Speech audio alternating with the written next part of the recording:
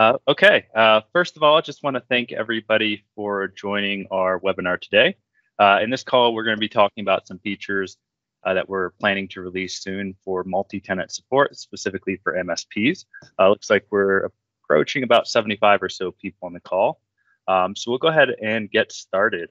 So my name's Justin. I'm the founder and CEO here at PatchMyPC. David, do you want to introduce yourself? Yeah, sure. My name's David James. I'm the Vice President of Engineering here at PatchMyPC. I was at Microsoft running the config man and parts of Intune, Microsoft Endpoint Manager engineering team for a while, but now I'm here. Happy to be here. And, All right, Cody. I'm Cody Mathis. I'm a software engineer here at PatchMyPC. Cool. So I think to get started, we'll have DJM go ahead and give a little background of kind of where we're at today and what we're planning. Sure. So what we're going to show today is the start of some investments we're making around multi-tenancy. We first started working on this. Multi-tenancy as a feature can be used for lots of different scenarios. Sometimes for MSPs or managed service providers or cloud service providers to manage multiple tenants. Sometimes for a single customer that wants to manage multiple installations, whether it's a lab install and a production install, or maybe they just have in config man world multiple hierarchies and they want to manage them in bulk. So while we over time will build more functionality related to multi-tenancy, the one we're talking about today is really focused on kind of the cloud service provider space or the managed service provider space that lets those customers manage multiple customers from one installation. There's in addition to the technology you're going to see today, there's also some licensing optimizations and improvements to make that easier. We have some experience over the last couple of years working with MSPs and we've made some big investments to make their ability to every month kind of dynamically charge for their customers easier and less manual, and that's built into this multi-tenancy. But like I said, this is the first step. We'll have more coming, and we'll have time for questions after the demo. But yeah, I guess that's what I have to say, Justin. Go ahead. Cool. Yeah, awesome. Yeah, so what we're going to do to start is kind of dig into the technical pieces, how the tooling works, how it connects to multiple tenants. We do have quite a few engineers on the chat that can answer questions. And then if we have time, we'll also allow the raise hand feature once we're done with the demo for people to potentially come off unmute if we have time for that as well. But questions in the chat throughout the demo, we'll be able to take those with other people. So Cody, do you want to kind of take over? And Yeah, for sure. Actually, kind of a fun bit. I saw someone mention education, thanks you. So that's another interesting perspective, right? We mentioned multi-tenancy and managing multiple environments. I know school districts do things differently as well. So that's a good point. But going off of a little bit of an assumption, I think a lot of the people on this call have likely used PatchMyPC to some extent. If not, we're always happy to answer questions and do something that's more like, hey, here's everything about PatchMyPC.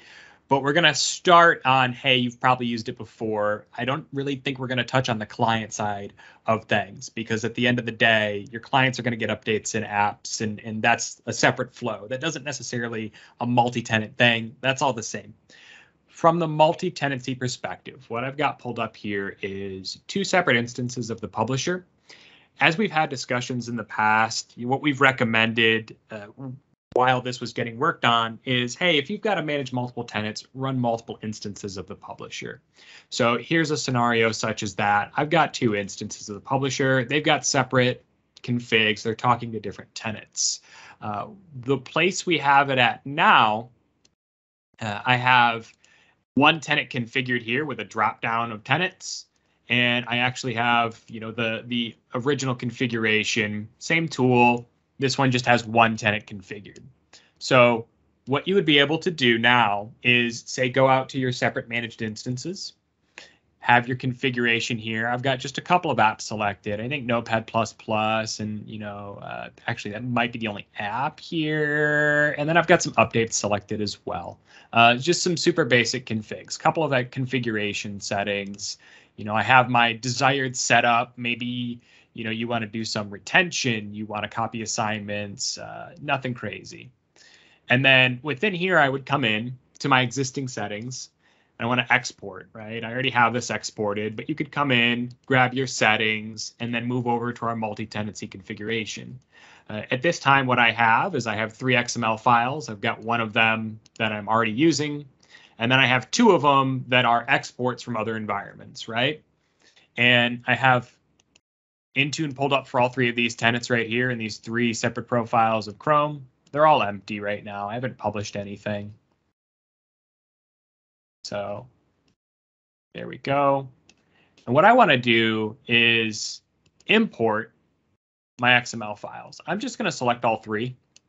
And these are exports from Patch My PC. I'm going to grab them all and open. We're going to see 2 out of 3 have been imported. Some configs may need to be updated. And we'll have a KB article that goes in details what those might be. But additionally, if we pull up the log file, we can see that these 2 specifically were imported based on the XML files. And then if there are components that are referenced, we're going to log those out as something you might want to take note of. So specifically here, we see that the Google Chrome application had a post install script here that got referenced.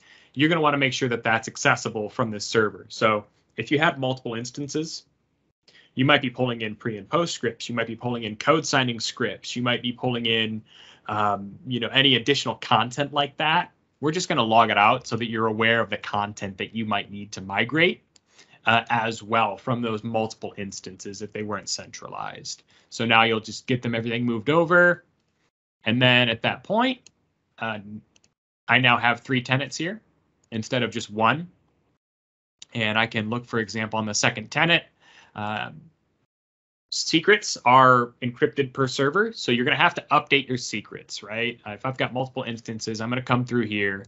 In my case, I have all this info stored off. I'll go ahead and just validate that I did that correctly.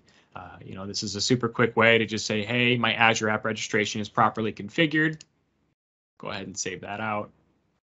I'll go over to my last one as well, do the exact same thing.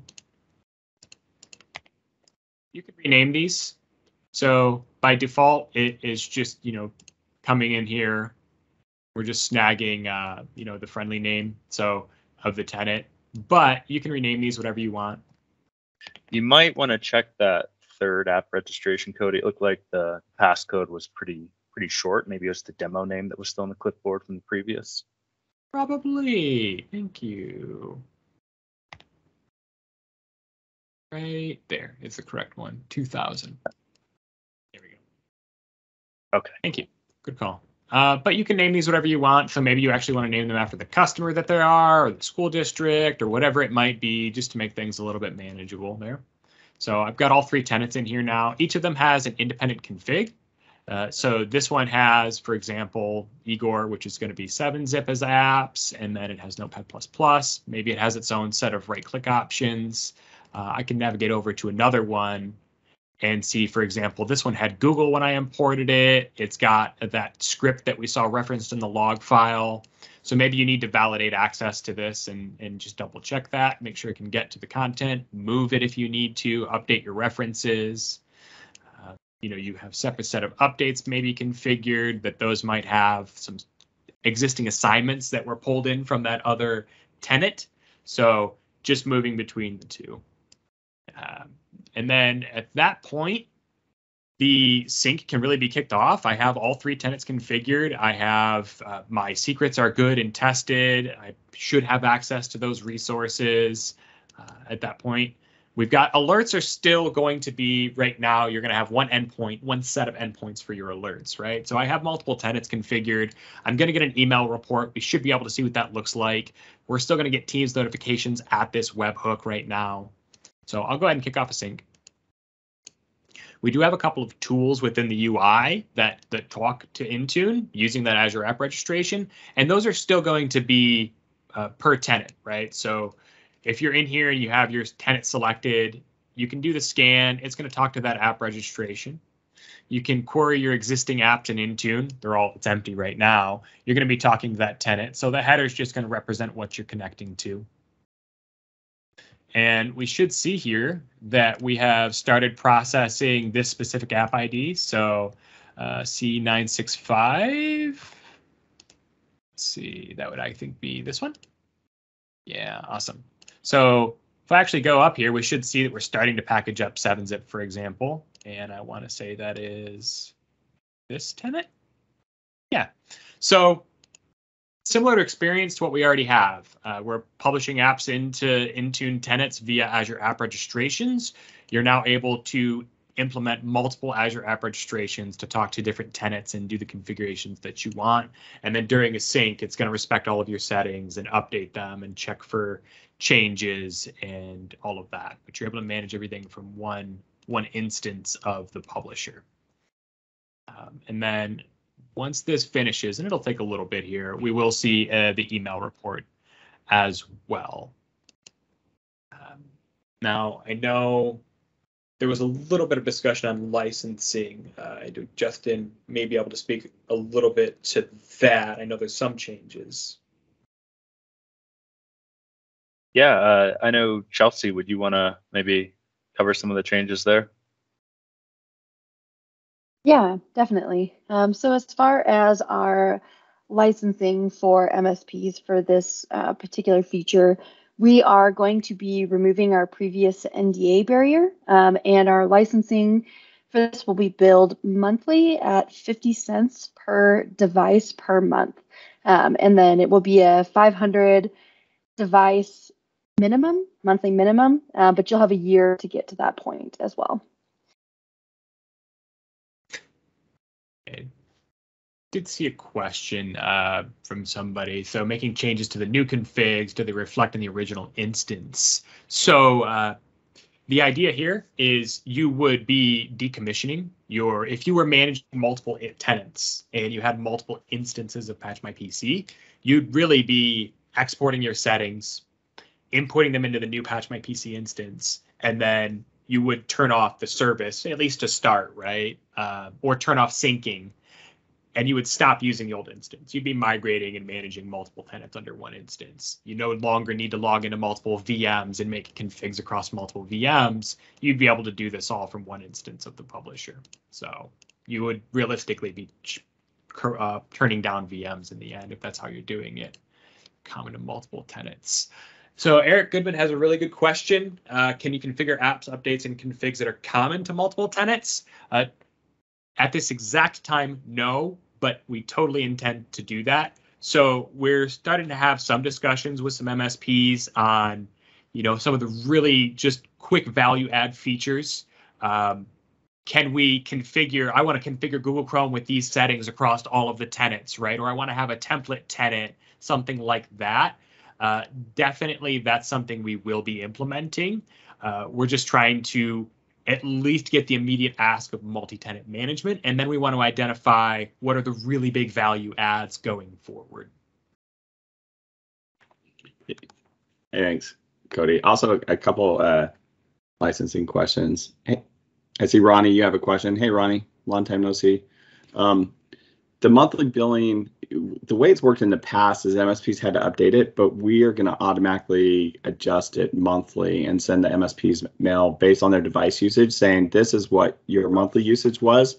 And it will automatically adjust to this for this month's billing and push here to update it or correct it or override it. So this is one of the improvements that we're doing is removing some of that overhead for MSPs. And then the 500 devices limit, as Chelsea answered in chat, is total, not per tenant. So if you're an MSP, 500 devices across all your tenants, that's the minimum price. I know it's come up a couple times in terms of a tenant limit. There is not a hard tenant limit. We have kind of a soft discussion around tenant limit right now where we're looking at 10, but that's more so because initially we're looking to understand scalability. In the end, no, there will not be a limit, right? We don't want to have a cap on the number of tenants you can manage, but we just want to make sure we approach that correctly, right? So if you've got 50 tenants, 100, whatever it might be, the end goal is to not have a limit there at all. Yeah, so that's where we're headed. where we are right now is let's have a subset of tenants and see the pain points that we may or may not have and go from there. And I do see, so can I get the same set of apps for all tenants in one shot? I think that revisits the concept of, can I have like a template, or can I configure all tenants at once? That's one of the enhancements we want to try to handle and do a good job of that. So that's definitely something we're going to investigate. Yeah. Hey, Looks Cody. like we just. Yeah. Oh, go ahead. Do you want to talk about some of the other improvements on our list that we haven't got to yet that we're considering? Yeah, actually, give me just a moment. He's going to go find them. Yeah, let me find the list real quick. Yeah, and one thing while he's pulling that up, it looks like we just looped through those 3 tenants, published the app. So one additional thing we can look at as well are some of the changes to the email reports and the team's notifications. I think we had that configured in the tenant as well, Cody. We do. So right here, let's make it. Oh, that didn't make it much bigger. View open. So if you've received the email reports in the past, the structure is generally similar here, but we have it per tenant. So it's a little bit new. We've got our new logo and all that stuff. We link off to some KB articles. And the really core difference also is now when it's done, you're going to get that header that says, hey, this Intune tenant that you specified the friendly name of had these applications and updates created or updated. So we can see here we had the 3 different tenants, and this was the information across those 3, whether they created apps or updates. You've got all your CVE data. You can link off to the release notes.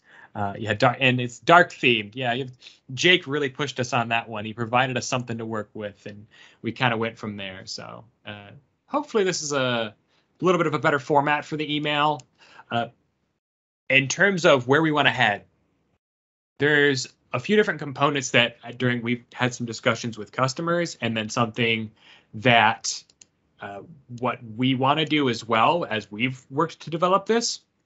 Notifications is something I think we're really keen on feedback for, because we don't want information overload. We want to provide customers useful reports with regards to what the publisher did. Because the way somebody managing multiple tenants on multiple customers in an MSP type scenario, or multiple school districts, whatever it might be, the type of data they care about might be different. How they want to get the data might be different, because this very quickly is going to become a document that you end up receiving nearly, right? This was 3 tenants with a few apps and updates. But if you have 50 tenants or 100 tenants, we're interested in how you would want to get that data in a useful way. So that would always be, greatly appreciated feedback. That's one of the things we want to be aware of. On top of that, as it stands, right, there are some configurations that are going to be per tenant, and there are some configurations that are going to be global. Getting a handle on which one of those makes sense and where to put focus is also going to be valuable for us. As it stands, your Intune options page, this is right here, your per tenant settings, right? These settings apply per tenant. You can configure them and change them, and as it is. What we're looking to do is definitely address the scalability. That's one of the primary components, because we know that we don't want to have a limit of 10 or any soft number at all. And then we want to address notifications. We want to address, from a reporting perspective, how can we aggregate the data that you're getting back here from your multiple tenants? And then from there as well, I think we want to know what can we do, what should be the primary focus from the multi-tenant perspective that we're not addressing, because a lot of the feature development that we have is specific to one tenant. So does scoping matter more or less, like RBAC scoping? Do you want to be able to get data from the clients? We're looking for more feedback, really. Let's see if I can find an email from her.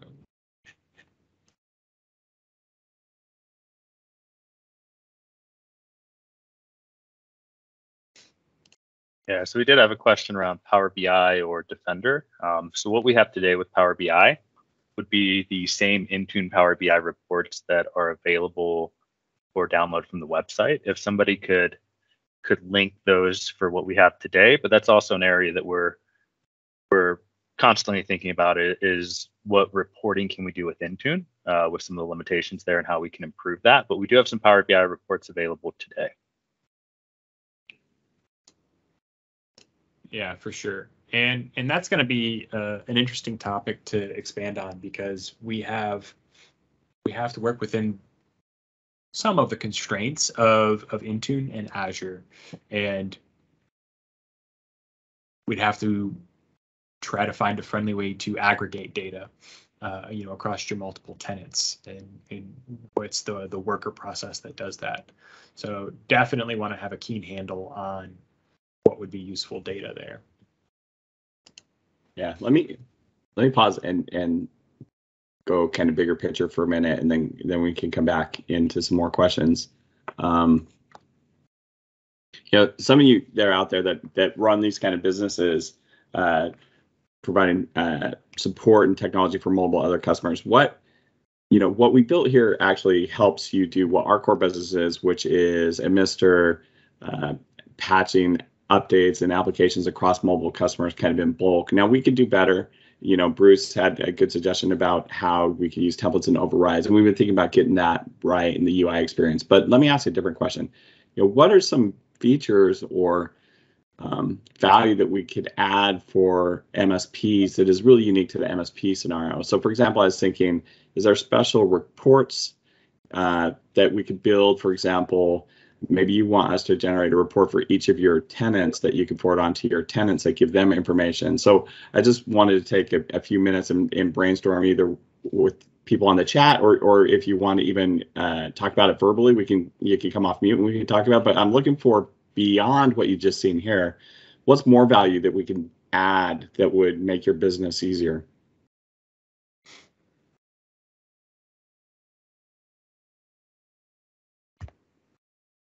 Yeah, that's a good comment on the proactive remediations. That's something that's similar to what we thought about. But I think your suggestion is really interesting. Scott, thanks, Scott. Good question. All right, so RBAC support. Oh, go ahead. Yeah, I saw there's a question on RBAC. And let me come back to that a little bit after some of these flow. So being tied to endpoint, Defender for endpoint. Yeah, I think we need to come back, Cody, and think more about the Defender for endpoint integration. I know we have some challenges there because we get a lot of false detections. Yeah, we have discussed, so we have the scan tool that scans Intune, but that's based on the graph data for device inventory, which is what it is. But we have mocked up integration to endpoint, Defender for endpoint. They present the data in a funny way, but we've definitely looked at it. We might be able to provide similar tooling, right, where we can suggest software that might be good to patch based on endpoint. Yeah, and the MDE API sucks. I'm skirting around saying it, but there it is. Yeah, it's not unworkable, but it's interesting. Yeah, and then Gary, the custom applications is something that is actually high on our list now, and we are looking to build that feature not just for MSPs, although building for MSPs is an interesting twist. Okay, yeah, I'm gonna put that on our list to think about. Ronnie, I saw your comment on changing our licensing from device to user, and I think I understand the implication. But Ronnie, maybe Justin and I will reach out and talk to you on that and make sure that we understand. I'm assuming that's more M365 kind of E3 and E5. You're not looking for M365B.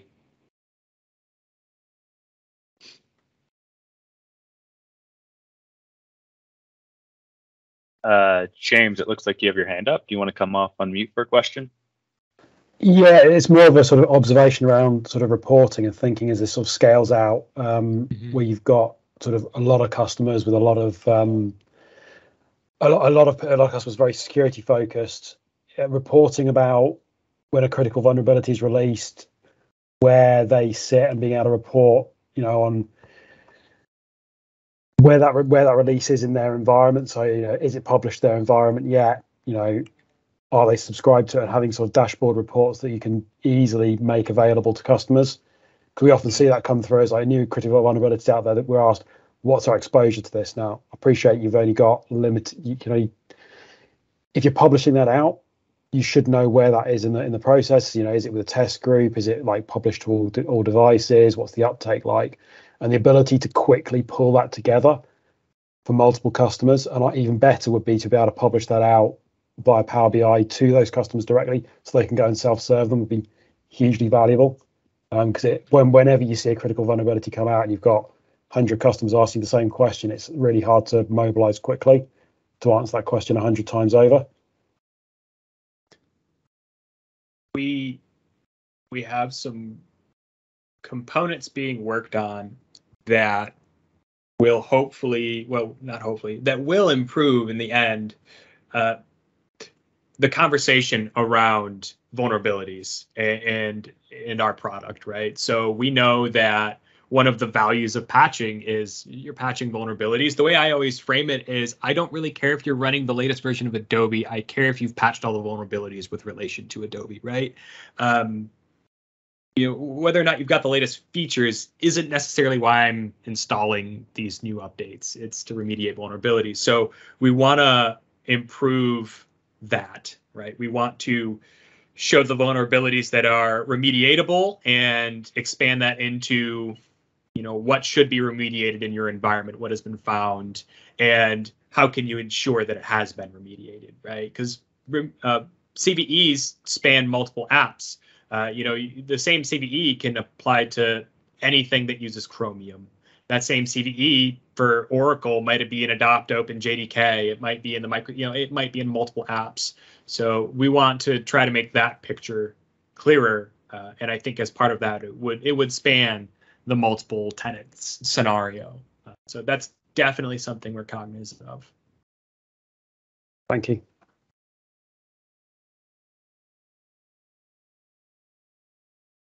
Licensing questions. That's outside my territory. I just make sure it works.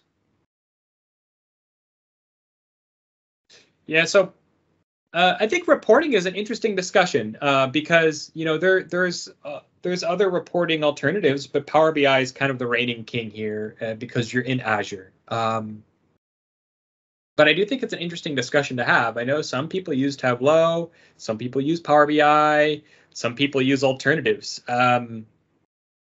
And having something, and there's always going to be a cost associated with it, and that's a fun conversation to have, because there's definitely going to start to be integrations and features that will have ancillary costs, right? Right now, we publish apps into Intune, and we fire off data to you via maybe Teams notifications with webhooks or via emails.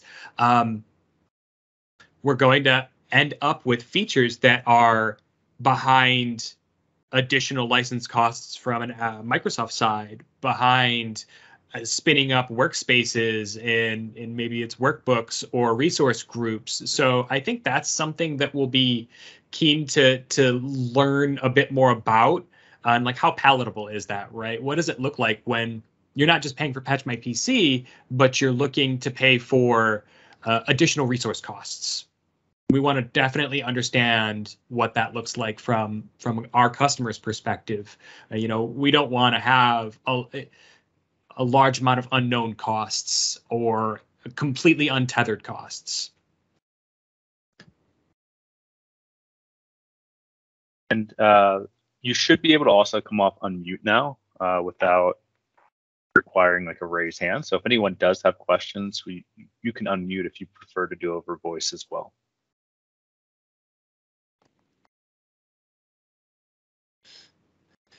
Yeah, so I do see the question come up again. Oh, go ahead. Sorry, this is Scott. I was chatting a little bit ago about the Defender for Endpoint integration in there.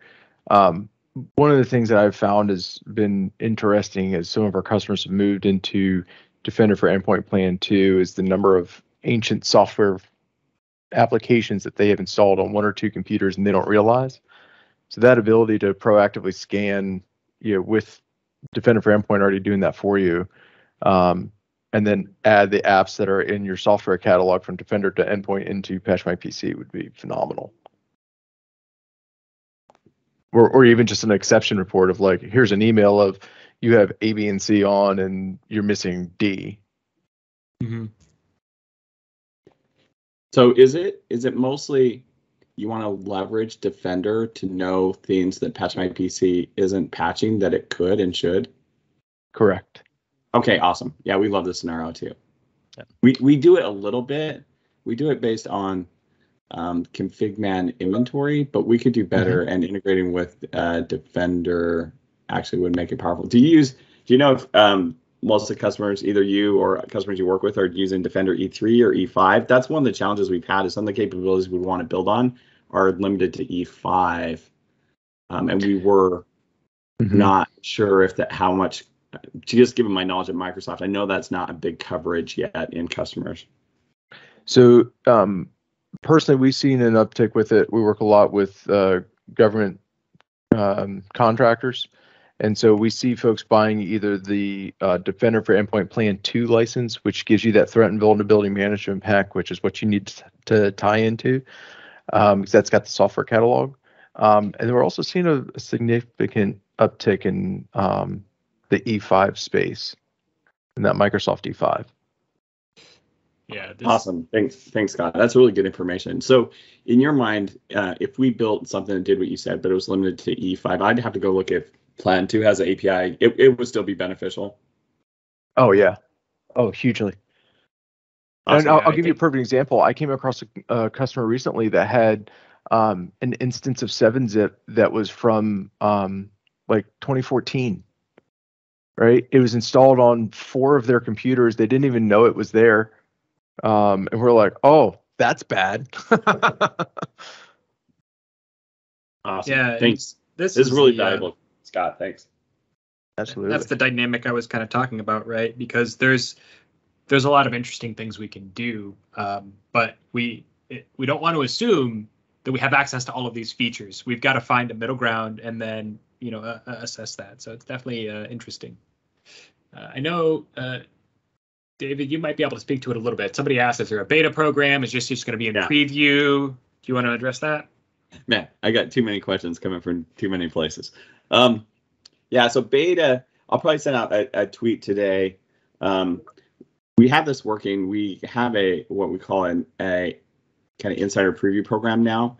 So we, for example, we have Intune, ADRs for Intune's a feature we have in private preview, which means customers that are working closely with us can unlock it in their current already deployed build. It's not like beta software they have to deploy. It's already built in. They just have to we have to turn it on for them.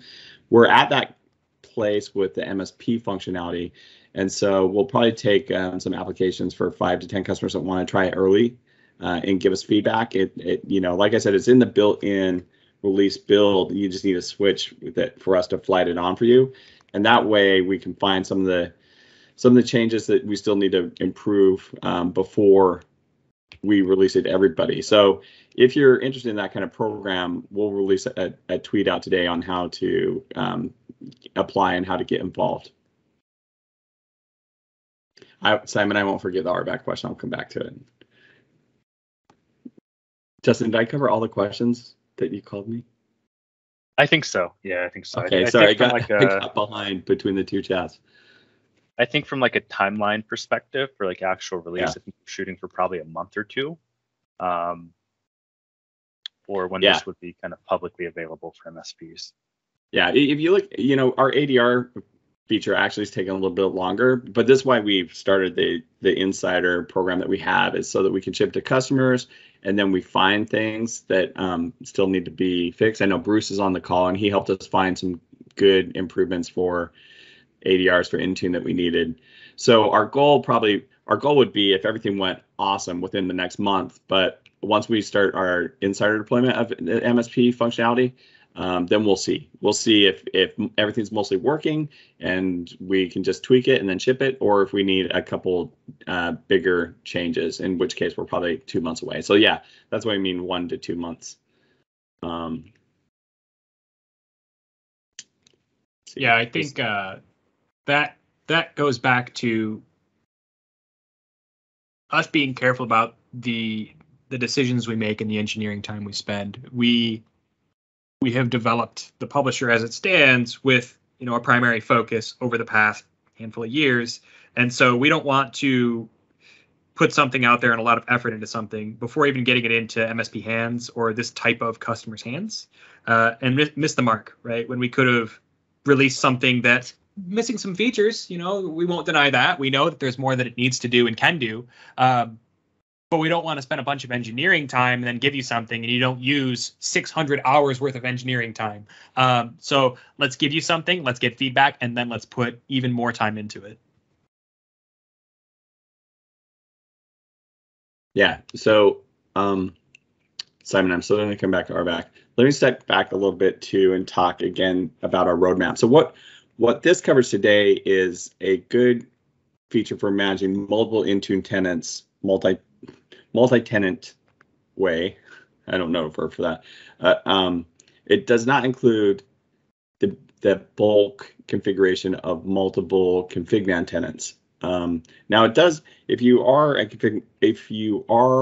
MSP that manages configman customers as well. We still have some improvements here, specifically around the licensing and the reporting, but you would still need a publisher installation for each of those configman tenants. You can use one publisher installation for all of your Intune tenants that you're managing, but configman, the way that the integration works, because this installs locally on the on-prem environment and talks to local configman, we're still working through if and how we make the changes for that. We have talked to some customers that, for example, are 50-50, half their tenants are Intune, half of them are configman. Again, they would run one publisher installation for all their Intune tenants. That would be one license, and then they would have multiple publisher installations for the configman tenants. We still will have a license improvement where that one license key will work for all those, but it will aggregate up in reporting and show the total. So even if you're a configman and an MSP that manages some configmans, there's still some improvements here, just not the bulk edit one that we demoed today. In the future, we will end up with a SaaS-only solution that won't require an on-prem install. So that's on our roadmap, and probably, although we haven't decided, we would also have the ability to bulk edit multiple configman installations as well. So those are some things that are further on our roadmap. I see one hand up there. Sylvia, you had a question, comment? Yeah, my question is a little bit strange. I mean, if you plan in the future to integrate custom application, for example, you have a great repository, but it's not enough. Many applications are missing, and yeah, you have the wish list, but from my point of view, is not a good idea, because the democracy sometimes it doesn't work. I want to upload the same custom application and share this application to all the tenants that I manage. In the future, this could be possible. You are working on, you are thinking about this. For example, just to give you a name, Parallels is one of the application that we use to all of our customers. Is similar like Citrix Workspace or VMware or the Microsoft Remote App. And the idea is publish this application through PatchMyPC and deploy to all the tenants. Yeah. Great question. So this is definitely a ask we hear a lot. So I'm curious, Silvio, like, would this be a scenario where you're talking about kind of custom apps, whether it's internal or not? Would this be a scenario where you just want the publisher to be able to kind of inject a Intune WIN file that you already created and created some logic for, and then just have us automatically push it into multiple tenants? Or would it be like a UI where you're expecting kind of where you can put input switches and detection logic and then just say send, so you don't have to worry about the app creation tools for Intune? I'm just trying to understand the scenario there. Good question. I mean, So could be the raw setup, or could be the Win32. Because as you know, the MSI is much easier to for the deployment, because all the syntax is already done. For the exe is much complicated, because every application have this different syntax for the silent deployment. By the way, could be add your MSI or add your Win package, the Intune package. So Yeah. I think from our side, what we're wondering is, right now, we have our catalog, and as part of our catalog, what we have done is gone in and packaged these up and tested them and validated the command lines, and then we curate it in that we have some additional metadata around how to uninstall it, how to generate the detection for it, how to and then we have the hash of the file so we know that it's valid. And then when we manage the catalog, when new versions come out, we do the same type of validation, and then we update our catalog. So if we were to provide tooling for custom applications, right, we would likely not have a way necessarily to completely automate it. Those extra components, the extra metadata, would have to come from you still. The customer would likely still have a lot of legwork, right? We would likely be able to add like a friendly way to get things to Intune, and maybe kind of some recipes.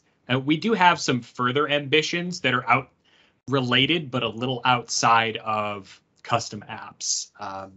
So it's a popular user voice item. We do have it here. I know there's kind of like, votes. I think you kind of mentioned, right? Democracy is not necessarily the best option here. And for the application, it doesn't, because for example, what I'm looking for is all the tools to manage the clients, like HP, the support assistant, or the Dell support assistant tool, like other application. These are no, it's not present. Don't try to. By the way, this is the command update, but it's different from the support. There's another kind of. By the way, this is not the point, but it's just to tell you, if I find the MSI and I want to update this package into Patch My PC, just because I'm talking about the MSP version, because obviously if I manage only one product, is the same to do this from Patch My PC or from Intune portal, is the same. But for the multiple deployment, could be much better use one single user interface. Yeah, no, I think I understand that scenario, and I think that could be an interesting thing to point, where maybe there's like a standard app that, whether or not it's us that create it, the ability to kind of import a pre-curated app that you've created the Intune metadata for, but then kind of import that and sync it to multiple tenants. Sounds like that's the scenario. What I think we'll probably do in the next month or two is I'll paste like a link where we have a similar kind of webinar, because we do want to understand, like that's a very popular user voice, understand exactly what the different scenarios are that people are looking for. So I think we'll come back in the next month or two and have like a discussion kind of like this, where we try to get some more input and make sure we fully understand all the scenarios. Because I know we do have different scenarios even in the comments of that user voice. So I think that will probably be our next step, to understand, is there a way that we can do this without causing a load for support, where, hey, if you build a custom app, maybe you give us some of the metadata, but we'll push that to the tenants. But it wouldn't be something that we would support if the applicability or installation commands are wrong. If it's one of those scenarios where you create like a single app that you just want to go into multiple tenants. So I think we'll have a discussion around that soon. So just stay tuned on the comments of that. If you're subscribed, you should automatically get alerted when we add that comment to register. Okay, thank you. Yeah, you're welcome. So a couple things queued up. Simon, I owe you an answer on RBAC. Simon, if you can come off mute, that'd be awesome. If not, that's fine too. The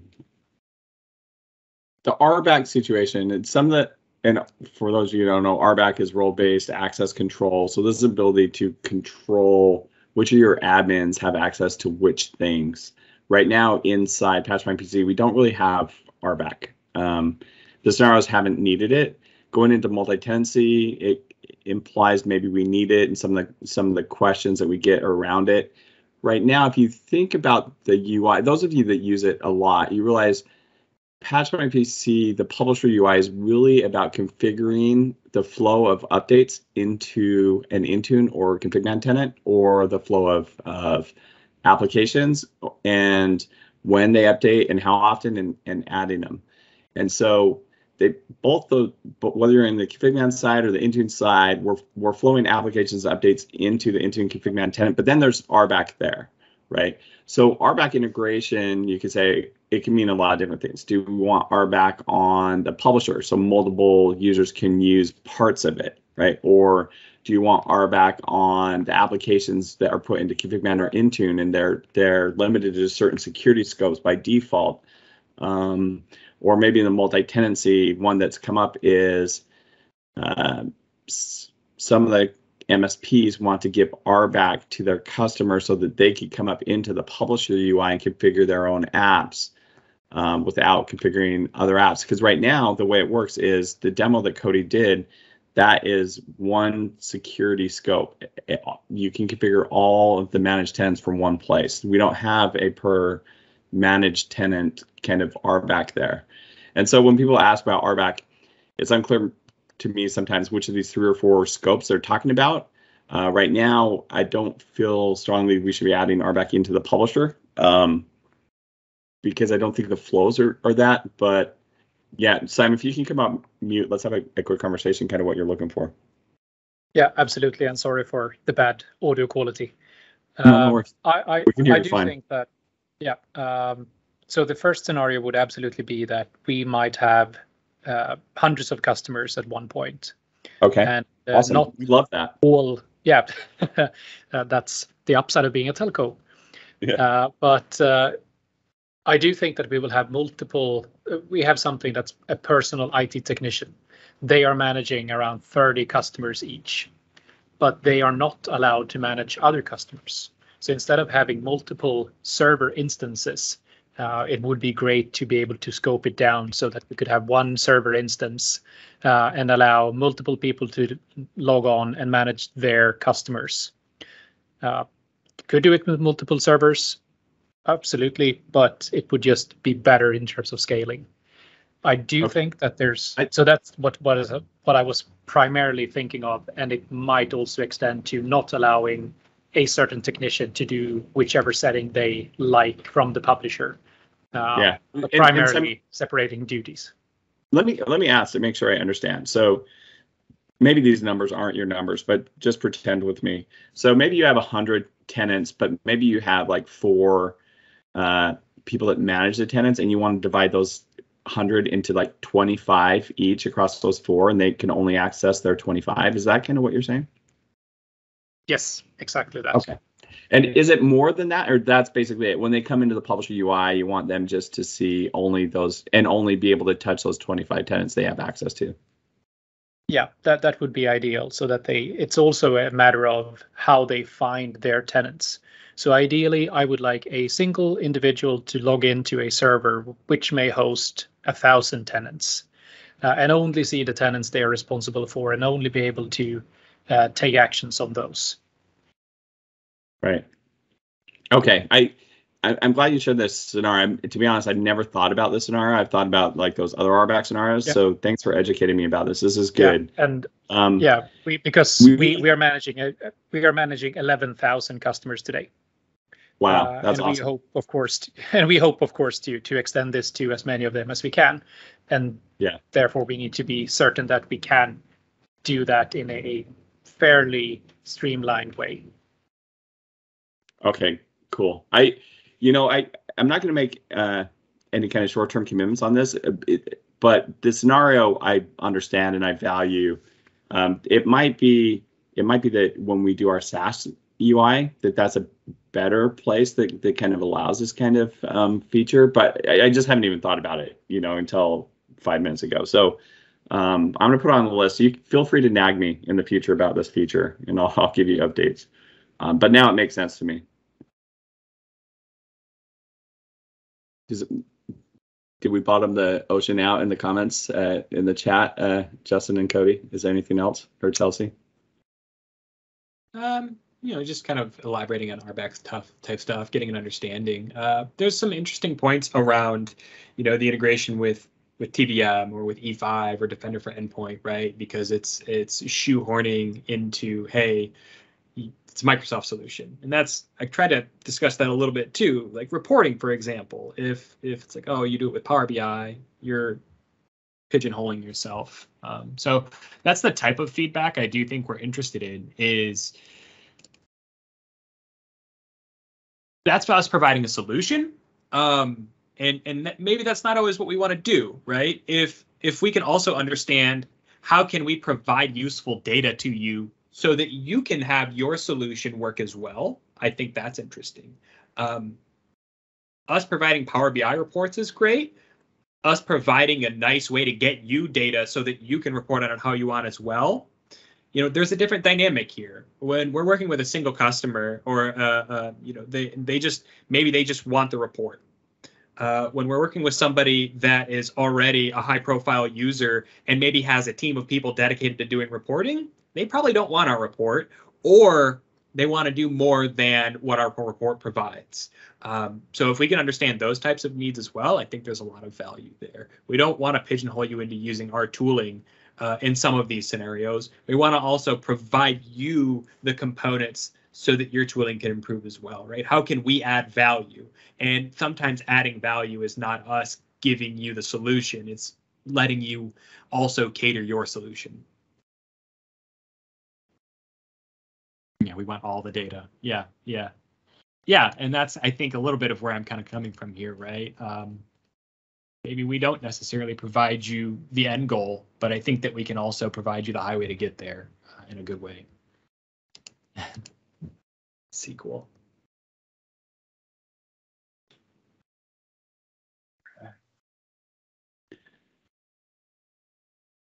Awesome. Yeah, I think most of the questions are mostly answered at this point. Yeah, I think so. Yeah. All right, so yeah, I mean, we're just about at time as well, so maybe we could go ahead and wrap up. So yeah, I just want to thank everybody that was able to make it. We got a ton of great feedback. Like David said, he'll be posting something on Twitter where we will be looking for a few kind of insiders to help us with even like a preview.